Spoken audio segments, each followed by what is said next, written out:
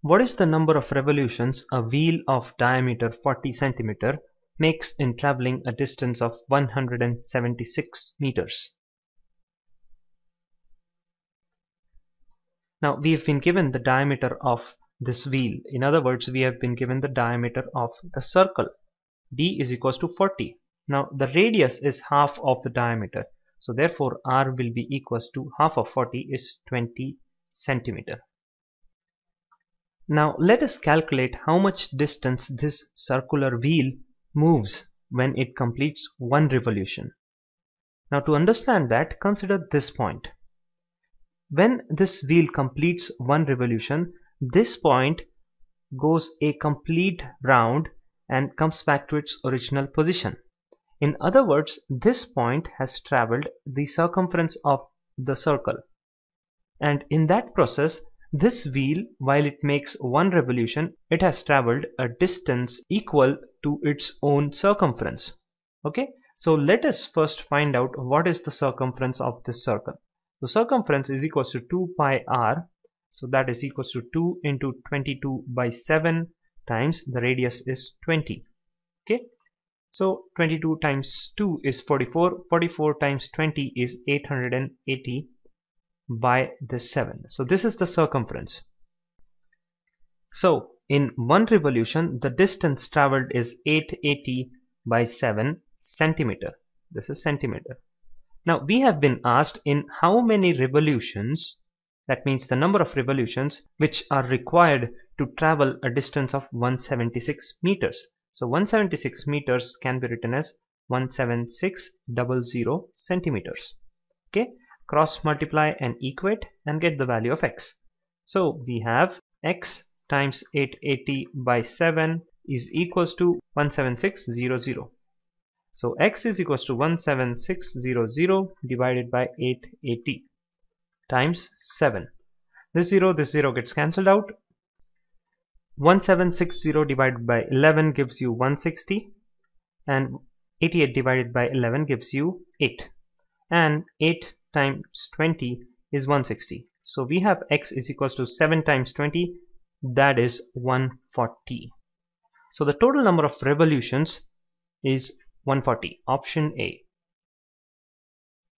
The wheel of a motorcycle 70 centimeters in diameter makes 40 revolutions in every 10 seconds. What is the speed of the motorcycle in kilometers per hour? So the diameter of this wheel is 70 centimeters. So the radius will be equals to half of the diameter, that's 35 centimeter. Let's convert this into meters. So this will be 0.35 meters. So we've got the radius. Now this wheel of the motorcycle makes 40 revolutions in every 10 seconds. So the distance traveled in 10 seconds will be equal to the number of revolutions times the distance traveled in one revolution. Now what is the distance traveled in one revolution? It is the circumference of the circle.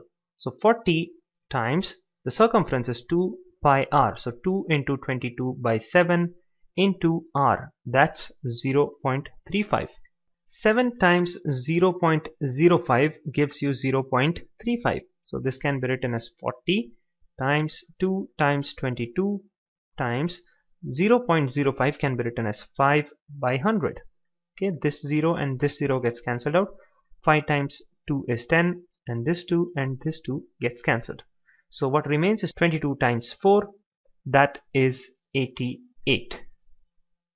And this will be in meters. Now we want the speed of the motorcycle in kilometers per hour. Well, let us calculate the speed. So speed is equals to distance upon time.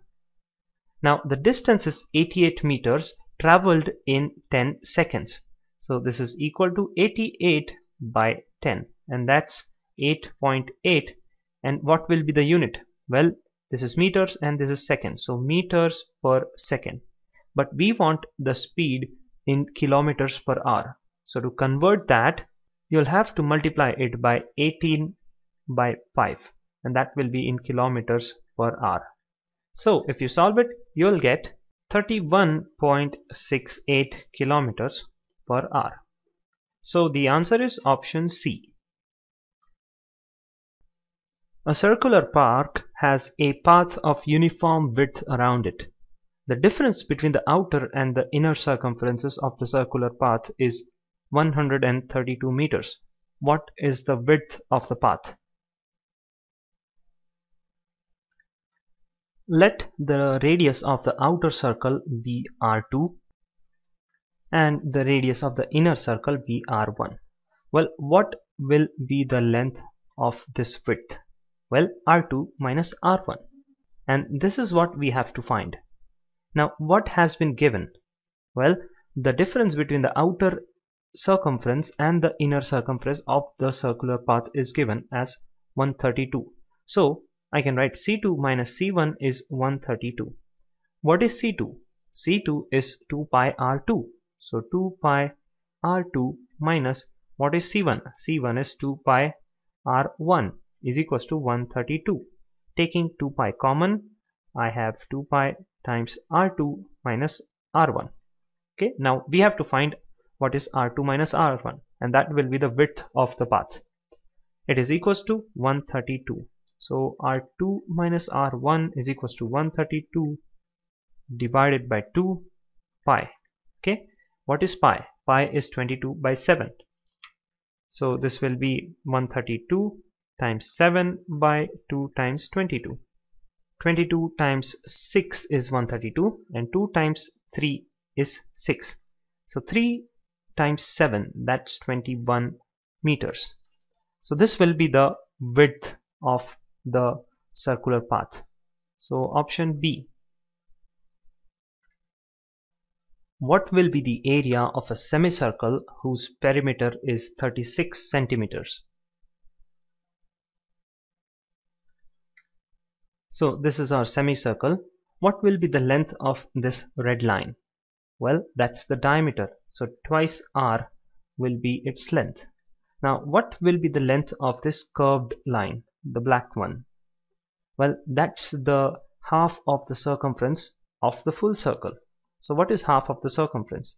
That's 2 pi r divided by 2. So that is pi r.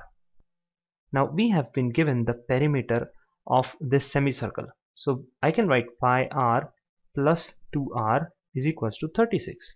Okay. So 22 by 7r plus 2r is equals to 36. Right.